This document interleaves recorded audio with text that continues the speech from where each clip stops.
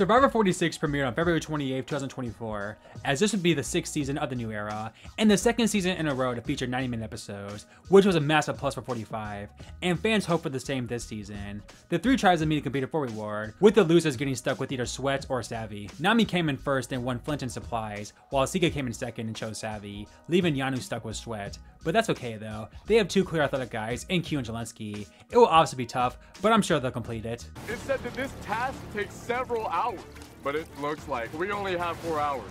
Last I checked, several means 7, not 4. So we call it quits. So with that time that's left, you don't think we can finish it? I don't.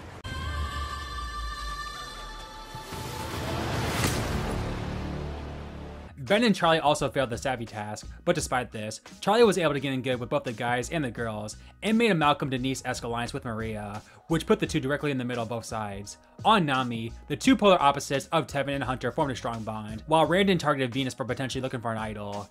In usual New Era premiere tradition, the tribes had to send one person to go on a journey, with Zelensky, Tevin, and Maria being the ones to go from each respective tribe. The task was that there would be 3 cards, with one person holding the torch card, and the other 2 would have to convince that person that they didn't have the vote card. Maria will get the torch card, thus we got an epic battle between Tevin and Zelensky, as neither person wanted to lose their vote. But I'll be honest, because I'm not deceptive at all. I do have the scorecard. Lord have mercy. He literally folded his cards. Back at camp, Zelensky flat out told Yanu that he folded and lost his vote right away, in hopes he could work with Tevin and Maria going forward, despite that being super far away.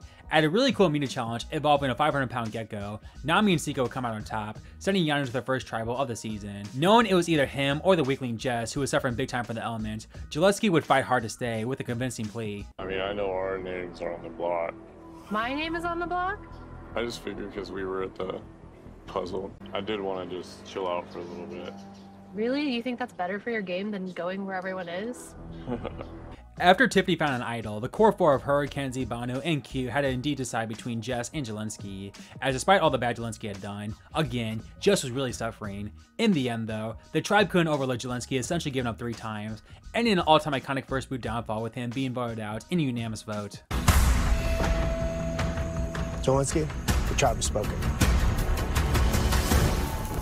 Episode 2 now, a 2-hour episode, and man did it show, as scenes like this were the best we had the show on Sega. Struggle with that. Clean. Ain't my bitch. Some kind of monster. We are never ever getting back together. Like ever. The house that Jack built. All too well. Until it sleeps. All too well 10-minute version. Ooh. Allowed. On Nami, Randon would find the Beware advantage, which was a clue to the idol, and thus, feeling like it was the 2 of them on the bottom, he offered an alliance with Venus despite being the one that was targeting her last episode. On Yanu, the majority 3 was Q, Tiffany, and Kenzie. However, while Q and Tiffany were solid, Kenzie was willing to play both sides, talking with Jess and Banu about possibly breaking up Tiff and Q. However, in desperation, Jess would instead rat out Kenzie to Q, making him a bit wary of Kenzie. At the media challenge though, Yanu would once again lose, and they unfairly put a lot of the blame on Jess, and thus, she was the easy target for the night. However, scared of her shot in the dark, the tribe made her find a fake idol, with Q in the end giving her one as a quote sign of trust. And at Tribal, a helpless Jess played her fake idol, which was of course no use, and in the end, would be sent home in a unanimous vote. Jess, you okay? This whole thing is so surreal. Yeah, I'm okay. The tribe has spoken. Episode 3 and 4 now, arguably one of the worst 2 episode stretches in Survivor history, and that's mostly due to one man, with that man being Banu. Knowing he was on the bottom of Yanu now, Banu got desperate and paranoid, but his whiny behavior only made things worse. On Nami, Randon was feeling numb and was unable to move his hand, causing Medic to check on him. After Yanu once again lost, Banu was given one last chance, as he would go on a journey with Liz and Ben, as all 3 had the choice to compete in a challenge for an advantage, but in the end, the 2 competing and Ben and Banu both would lose a challenge, thus losing their votes at the next tribal, and in Banu's case, he couldn't play the shot in the dark either, meaning he was completely helpless for that night. But then, he was given a second chance of a lifetime. Random was pulled from the game.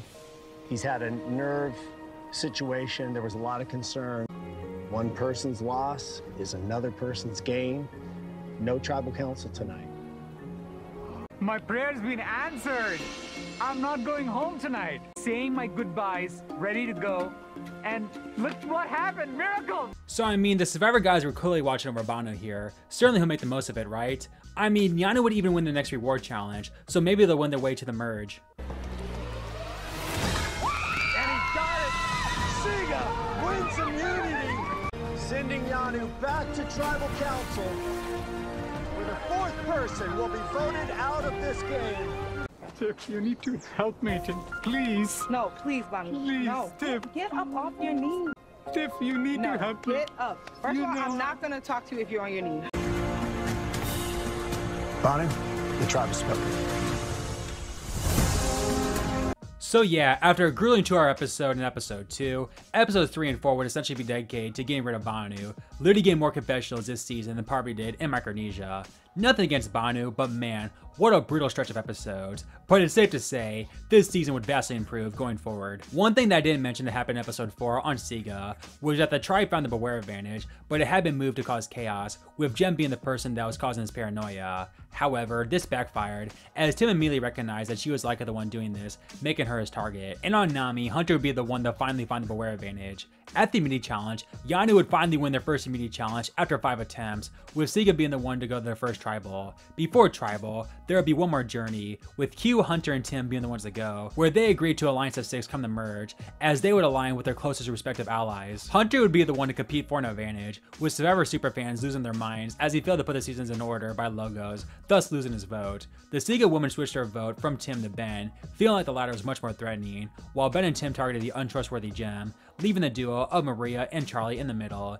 In the end, Jem's chaotic gameplay came back to bite her, as Maria and Charlie sided with the guys, sending Jem home with an idol in her pocket, which, safe to say, won't be the last time I'll be saying that in this video. Jem, the tribe has spoken. Episode 6 begins with the 3 tribes coming together, but right before then, Hunter would find Nami's idol. Knowing the Earn the Merge challenge was coming, nobody wanted to say any names, but it was clear that the Yanu 3 were in the middle of Sega and Nami, and at the immunity challenge, the dominant team of Hunter, Tevin, Q, Kenzie, Ben, and Tim won the challenge, with Tiffany also being safe as she chose them to win, leaving the other 6 on the chopping block. Despite Venus being the most annoying, the Yanu 3 realized this was more of a reason to keep the Namis together, as they clearly hated each other, and break up the much tighter Sega, with the target being Mariah after she still was Sega strong despite being left out of the Gem vote. And at Tribal, knowing she was in trouble, she attempted to pull a Caleb with a successful shot in the dark play, but it was no use, and she would be sent home in a 10-1 vote. Mariah, the tribe has spoken. And the same twist from last season, the final 12 were split into 2 teams of 6, and there would be 2 individual immunity winners, but the person who lasted the overall longest would send their team the tribal second, meaning the person voted out from the first team wouldn't make the jury. Kenzie and Maria would win immunity, with Maria lasting the overall longest. The first group consisted of the Yanu 3 and Hunter, Ben, and Tim. While Hunter was the obvious outsider, Tim became a target for Q when he told him that he hadn't yet told Maria of the 6 going forward.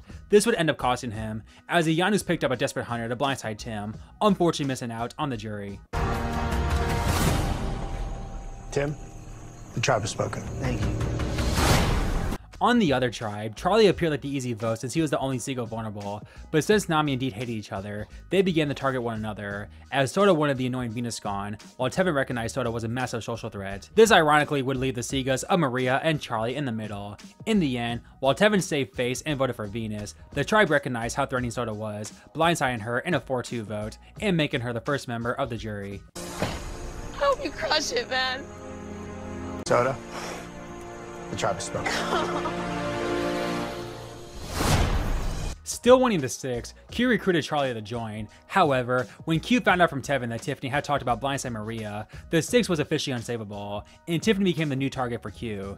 Man, Q sure does love having himself some targets. Due to all the paranoia, for the first time in the new era, the tribe couldn't make a deal with Jeff for more rice, as immunity was more important for most, but Challenge Beast Hunter would be the one to come out on top to win his first immunity of the season.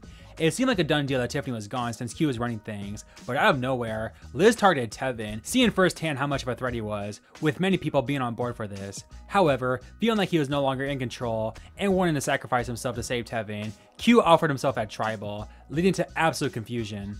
But I'm gonna ask everybody to vote for me. Then all of these 9 folks are going back to camp today. Is this news to everyone? What is it? What the hell? Totally. Q, what are you talking about? He is saying, vote me out. Is that clear to everyone? Yeah. It's clear, but like what? But it doesn't, make sense. The math isn't mathing. Is this not the Yanu's I feel like he just doesn't want to be at the bottom. Why is he acting like this? When we're all supposed to be on the same page. I'm just sitting here. Now I have no clue. Look what's happening. This point could be anyone. This does not rock. After all the chaos, the tribe went along with the plan going in the tribal and voting for Tevin, with even Q joining despite wanting to literally quit to save him, and thus, Tevin will become the second member of the jury, going home in an 8-2 vote. Oh, this is so exciting, Jeff. I'm sorry. Tevin. Yeah? The tribe has spoken.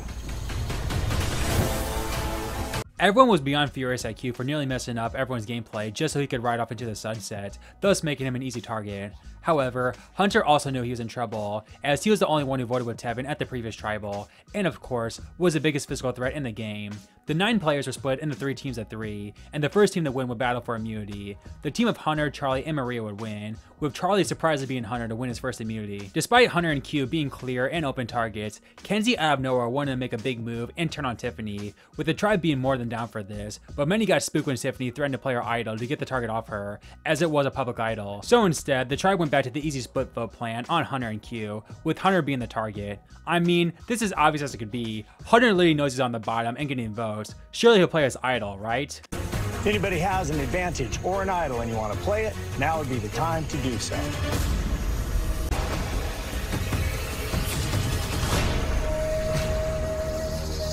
All right, I'll read the votes. 10th person voted out and the 3rd member of our jury. Hunter, that's 4, that's enough. Need to bring me your torch. There we go. Hunter, the tribe has spoken. Yes, they have. Episode 10 now, arguably one of the greatest episodes of the new era, and that was due to an unlikely candidate in Liz, as the reward for that challenge in Applebee's held a special place in her heart, as she and her daughter always went there before the newest Survivor episode. And now here she was on Survivor, literally not being able to eat anything due to her allergies, with a chance to enjoy her special food. However, the winner of the challenge in Q had other ideas. Leah, she hasn't eaten in almost 18 days, but Kenzie was with me since day 1. So my decision is basically going to be to bring Kenzie. Oh Come on over, Kenzie. Liz, do you feel comfortable talking about what you're feeling? I'm pissed! Q, you almost blew up my whole game! You overshadowed everything I was trying to do! I didn't say nothing! Not only was the audience upset with Q being so heartless, but he couldn't even realign with his Yanu allies, as they wanted nothing to do with him going forward. And after Charlie won his 2nd straight immunity, Q looked all but done for. However, Maria and Charlie felt this would be the perfect time to blindside Tiffany with an idol in her pocket, since Q seemed like such an obvious target. They got their Sega ally Ben and of course Q on board, but needed one other person. Kenzie wasn't noticed by originally being the one who wanted Tiff out, and between Venus and Liz, they felt that Liz was the better option. And unbelievably, despite Q literally causing her to break down, she played with her head over her heart and joined the Sega 3 and Q to blindside Tiffany, the 2nd straight person to leave with an idol in their pocket, despite it literally being a public idol. Tiff, the tribe has spoken. Thank you. Despite pulling off an epic blindside, the tribe began to realize how much of a threat Maria was, with even Charlie ready to turn on his number 1 since day 1. Knowing there was now another idol out there, the final 7 all began to search, with Venus of all people being the one to find it.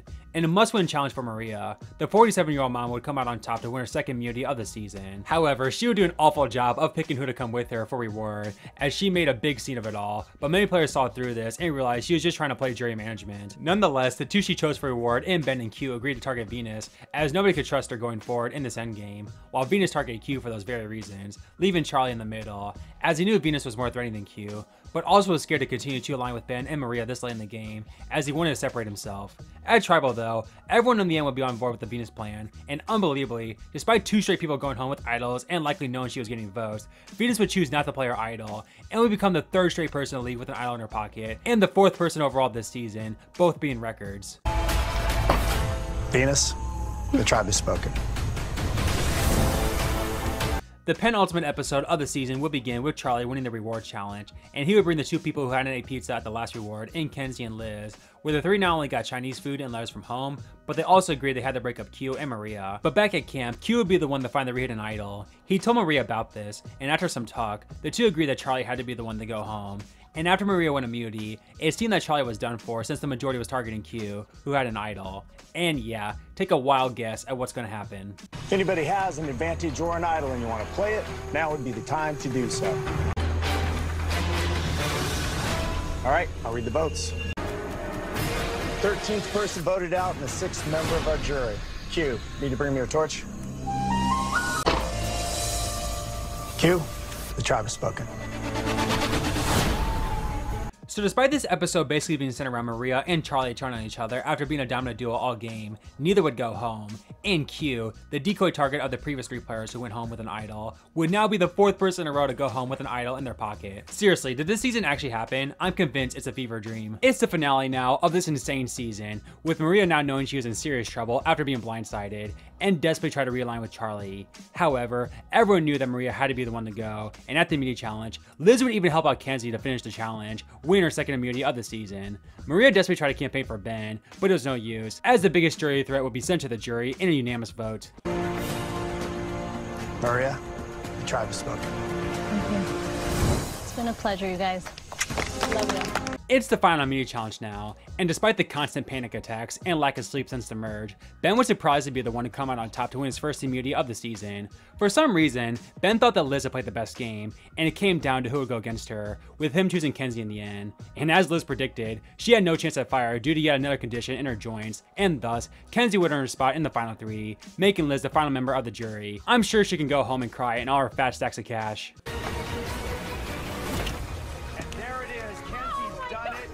She has earned the final spot at the final 3. I'm not like that. Oh, God bless America. Liz, the tribe has spoken. Charlie, Kenzie, and Ben now against a jury of 8. All 3 had pretty good final tribal council performances, as they owned the games they played. It ultimately came down to Charlie, who played the better strategic game, and Kenzie, who played the better social game. In the end, the social game came out on top, with Kenzie's winning vote in fact coming from Charlie's #1 ally in Maria, winning Survivor 46 in a 5-3 vote to become the 46th sole survivor. The winner of Survivor 46.